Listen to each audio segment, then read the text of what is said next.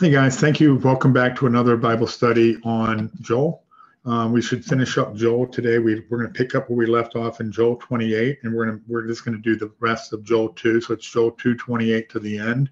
It's about 5 verses. Shouldn't take that long, but we do have some deeper stuff here to follow. First of all, if you see me doing this, which I just did, I've got some flies in the house right now, and they're bugging me. I mean, that's what flies do. They bug you. They're bugs. So if you see me doing this, I apologize. I hope it's not too much of a distraction. I think I got that one. No, there he is.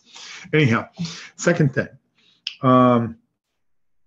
If you get a chance, go to my YouTube channel, subscribe. I'd appreciate it. That way you find out when I do the next teaching on Joel.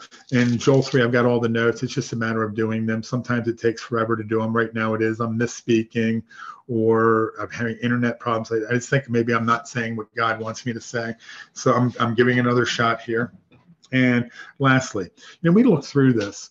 And I mean, most of the people, if you're following me, it's because a lot of it's because I'm doing prophecy videos and everybody's seeing how close we are. Does that mean it has to come this year? No, it doesn't. Good chance, but it doesn't mean it has to.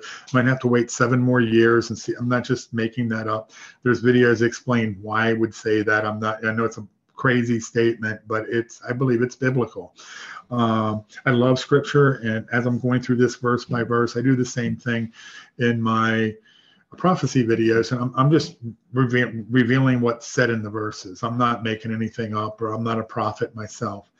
But if we see this and we see how ugly it's going to be during tribulation, you got to be out sharing Jesus. If you're not, you need to change something. And let me give you a tool to work with. I've done this in some other videos, but here's what I'm suggesting for you. Just something like, Father God, thank you for what you've done through thank you for what you've done through your son, Jesus Christ, almost 2,000 years ago. That, Father God, that I know where my salvation is. I know where my eternity lies, Lord, and I know whose hands it's in. And Father God, I ask that you give me an opportunity to share that with somebody today. And Father God, I need you to help me open up my eyes to those opportunities, because Father God, I can be so blind and I can miss it right in front of me. And Father God, I also need you to share through me that I need your words, Father God. My words are weak and loose, useless, but Father God, your words have meaning and power, and your words have life. So Father God, please let me share your son with somebody today. Thank you. Amen. He'll honor that prayer. He'll honor it because that's a prayer in his will. And what I'm also going to suggest is that if you do this, you really need to be in the word reading, and that's how he's going to give you his words. He might recall something from memory, but what I find, I'm reading something and then it comes up and I get to share it with somebody, and it's like right there for somebody, and they're just amazed because I'm speaking into their lives in ways I have no idea how I'm doing it. It's pretty cool when you see it happen. That's just the Holy Spirit that works through us. And that's what we're going to be talking about, the Holy Spirit today that gets poured out on us as we read this. So let's go ahead and start reading. I'm going to read all of the passages. There's only like, 1, 2, 3, 4, 5 verses here that we're covering.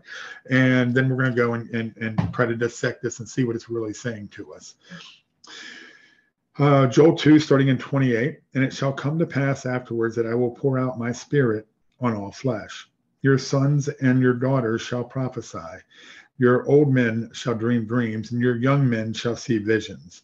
And also on my men servants and on my maid servants, I will pour out my spirit in those days. And I will show wonders in the heavens and in the earth, blood and fire and pillars of smoke. The sun shall be turned into darkness, and the moon shall be turned into blood before the coming of the great and awesome day of the Lord. And it shall come to pass that whoever calls on the name of the Lord shall be saved. For in Mount Zion and Jerusalem there shall be deliverance, as the Lord has said, among the remnant who the Lord calls. All right, so as we look at this, first of all, it says it shall come to pass afterwards. After what? Well, what we've been talking about. We've been talking about after tribulation. So it's going to come to pass afterwards that the Holy Spirit gets poured out. That doesn't make sense, because we know the Holy Spirit came down with Peter in Acts 2. And that was way before tribulation. So now go down, you see in 29, it says, I will pour out my spirit in those days. So days represents thousands of years, at least 2,000 years. So it happens like during tribulation, but before that as well. So it started with Peter, but it's not just with Peter. Okay, the Holy Spirit can get poured out at any time when somebody becomes into Christ, when somebody gets filled with the Holy Spirit. But then there will be another pouring out of the Holy Spirit during the millennial kingdom with the Jews, and we're going to see that. And that's why you have sort of two different timelines. It says here. And now, who gets the Holy Spirit? It says, "I will pour out my Spirit on all flesh." That's Jew, Christian, anybody who belongs to Jesus, anybody who has Jesus has access to the Holy Spirit. That makes sense? I hope so. Your sons and your daughters shall prophesy, and your old men shall have dreams, and your young men will see visions. I kind of think this stuff needs to be this stuff. The way I said, okay, I've got issues with that. I've seen so many false prophets, too many dreams that didn't come true. Too many, people are saying things that don't happen. Just the other day when I was looking at my videos, we're talking about one of the videos, 2007 to 2008. He's like, "You're wrong. 2014 or 2024." I'm sorry. I'm saying 2022 or 2029, and he's like 2024. I'm like, how do you get that? Where do you get that from? It's my prophecy. Plain and simple. It's his prophecy. Thus, I should believe it. I don't. I've seen too many false prophets. Yes, you have people prophesying. It says it here. Yes, you have people with dreams and people with visions. I'm just one. Maybe I'm a little conservative. I think that they should be consistent with the Word of God. I'll just leave it at that. And on my men servants, maid servants, and I'll pour out in those days. Let's go and see where it started. The first time that I know of that this started where the Holy Spirit got poured out, and that's going to be found in Acts 2. Because see, before this in the Old Testament, the Spirit would come upon somebody, not in them. The only people that it was in would have been the Nazarites, such as John the Baptist, such as, what's his name? Samson. Okay. And there may be others. Those are just the two that come up to the top of my head. So in Acts 2, we see the Holy Spirit coming down. I'm not going to read all of it. You can go back and read it all if you'd like. Reading all of anything in the Bible is good. Reading the Bible is good. So we're going to start in 2:1.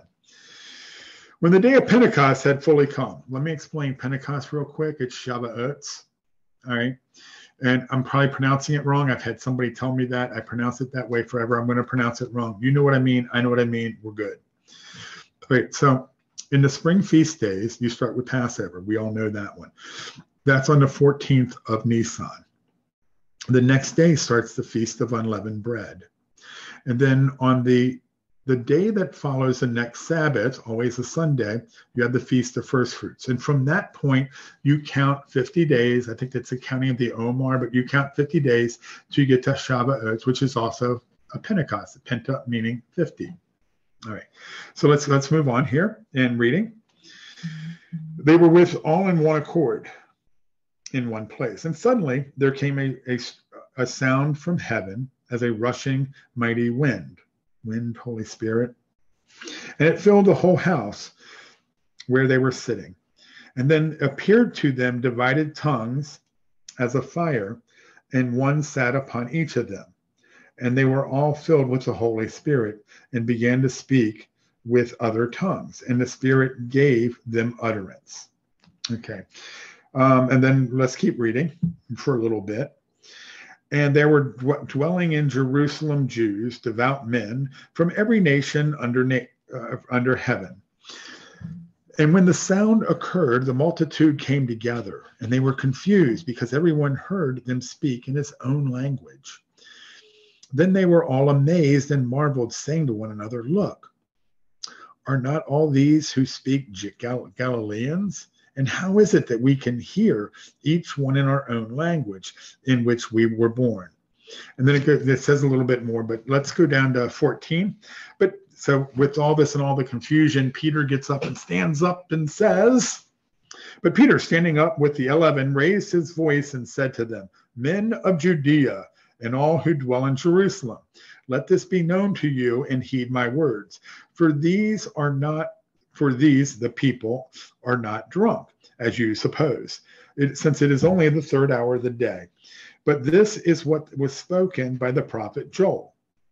And it shall come to pass in the last days. Okay, that's where it's different. The rest of this is pretty much the same, and I just read it, and I'm not going to read it again. You can go ahead and do it. It's pretty much the same. But here he's saying the last days. This would be in Hebrew, and Matthew is written in Hebrew, this would be the end of days. But days, plural, more than 1,000 years. Okay, so that's how, and this, so the giving the Spirit, pouring out the Spirit, the Holy Spirit dwelling within us, started with Peter then, and it continues today. But it's going to get poured out after tribulation as well. So let's go to Ezekiel 36, I believe, and take 36, and take a look at that. And we're going to start in 22. Ezekiel 36:22. Therefore, say to the house of Israel, thus says the Lord God, I do not do this for your sake, O house of Israel, but for my holy name's sake, which you have profaned among the nations where you went. And I will sanctify my great name, which has been profaned among the nations, which you have profaned in their midst. And the nations shall know that I am the Lord, says the Lord God, when I am hallowed in you before their eyes. For I will take you from among the nations, and I will gather you out of all of the countries, and I will bring you into your own land. That's starting now. It started 1948. Actually, maybe even before that, in 1918 with the Balfour Declaration, and the Jews started coming to Israel. It's not going to be complete until the millennial kingdom, where Yeshua is going to gather everybody from all over the nation, all over the country, all over the world to be there, everybody who is in him, Jew and Gentile alike. I talk about this in many of my videos. Paul says that you will be with Christ forevermore. Christ says when the glory of God goes into the temple, he says, I will dwell there forevermore. If Christ is dwelling in Jerusalem, guess where we are? Okay. Anyhow, I will give you a new heart, for I'll take you from all the nations and gather you out of the countries and bring you into your own land. Verse 25, I will sprinkle clean water on you, and you shall be clean. This actually is, they would do a burning of the red heifer and take the ashes and put them in these barrels. And when you come up to Jerusalem for the feast days, they would sprinkle that water on you. When Jesus turned the water into wine, they had these big barrels, whatever. Those were the barrels that they would use for what's called the pilgrimage feast days, when everybody would come to Jerusalem.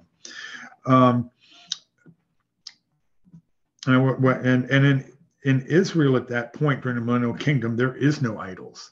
Everybody's going to know the Lord. We'll see that in a minute when we go into the new covenant. Yeah, we're going to go to the new covenant in a minute because that's all connected into this. I will give you a new heart and put a new spirit within you. New spirit in you, the spirit. Yeah.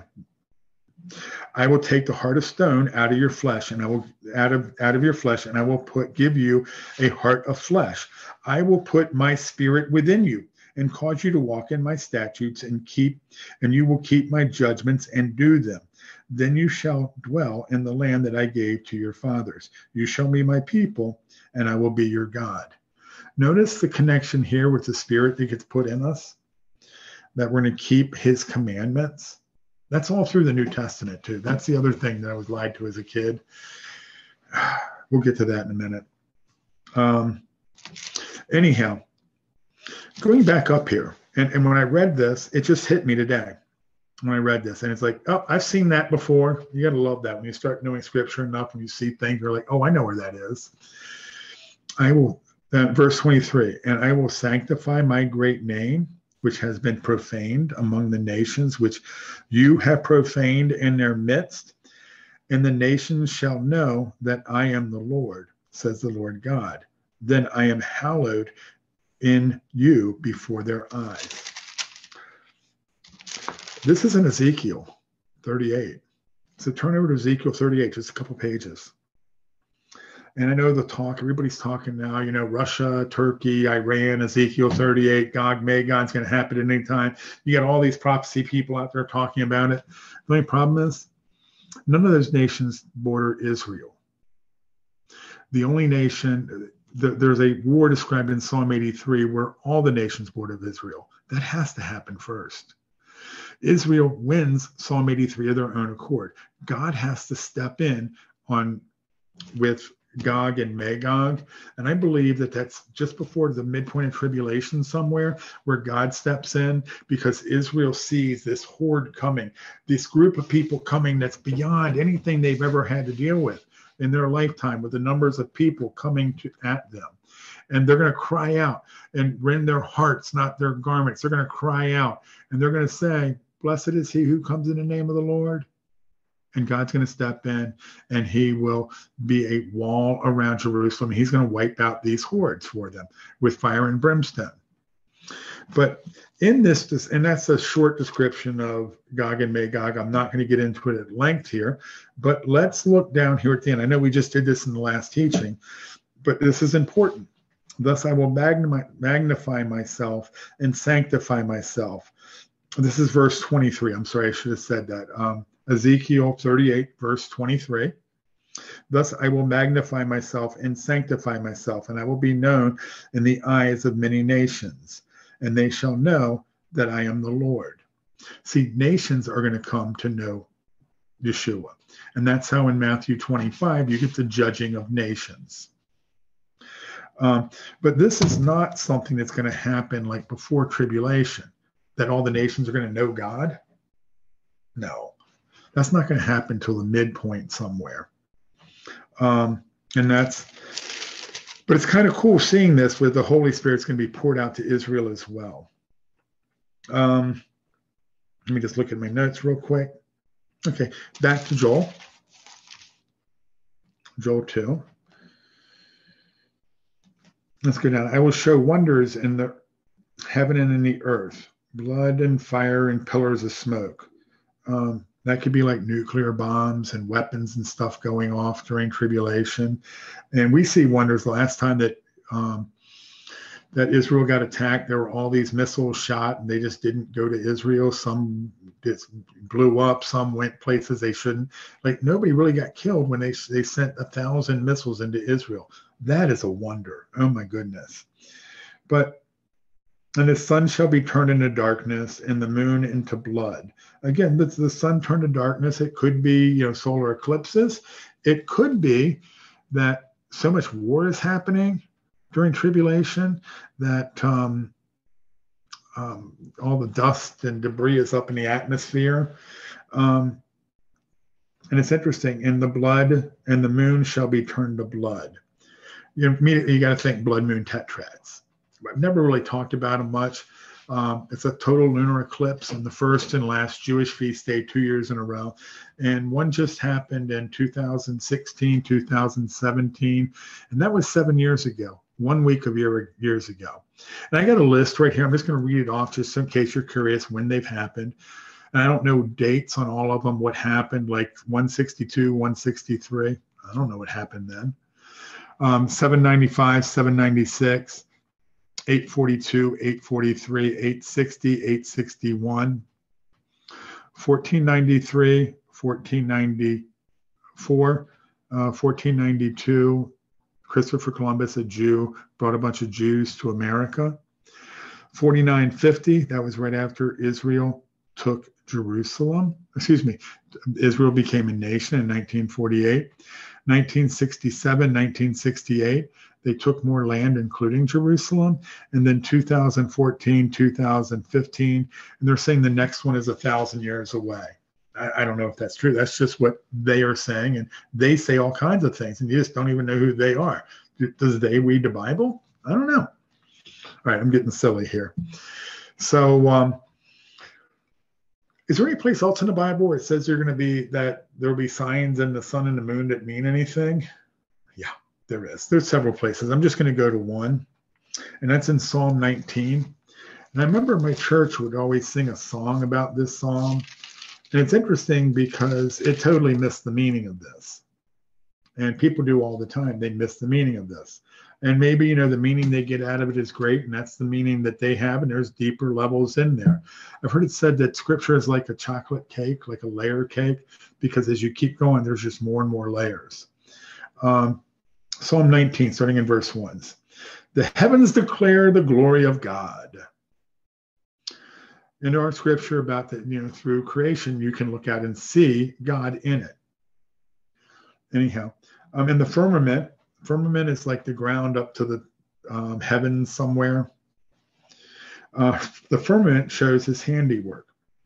Day under day utters speech, and night under night reveals knowledge. There is no speech nor language where their voice is not heard.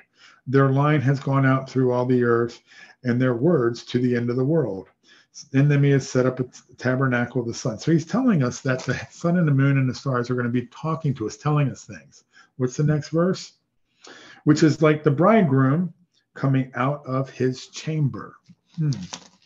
We looked at this last week with the bridegroom in the chamber. We've looked at it several times, that we're hidden away in the bride, and that the church will be hidden away in the huppah, in the bridal chamber during the 7 years of tribulation.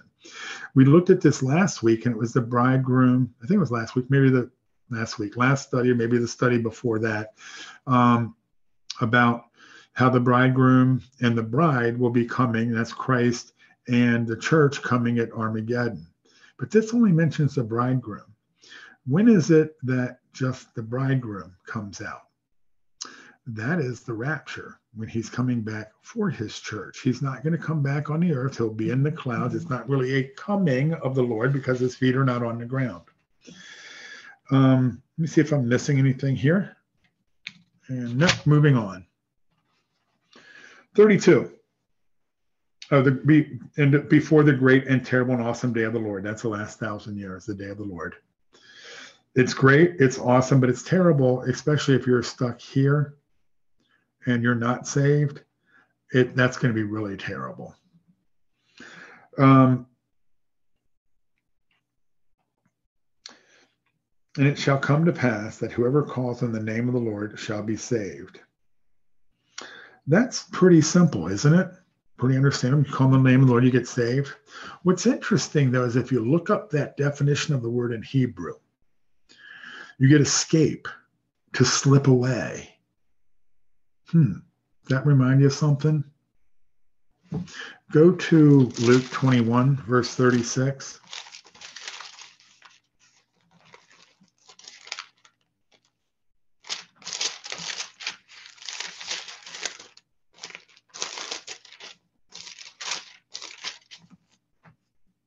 Luke 21, verse 36.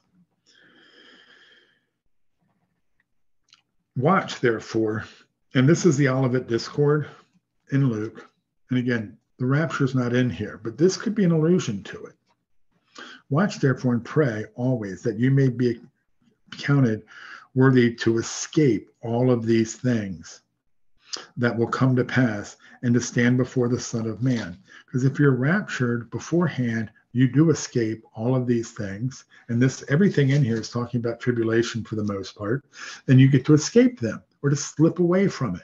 And you're hidden away, but you will stand before the Son of Man in the Bema Seat judgment, which is in 1 Corinthians 3. Excuse me. Sorry about that. What do we got left here? I'm looking at the wrong notes. That's why I'm getting confused here. I'm sorry. And there's one last thing that I want to touch on. For in Mount Zion and in Jerusalem there shall be deliverance, as the Lord has said, among the remnant whom the Lord calls out. What remnant would be getting deliverance at the end of tribulation?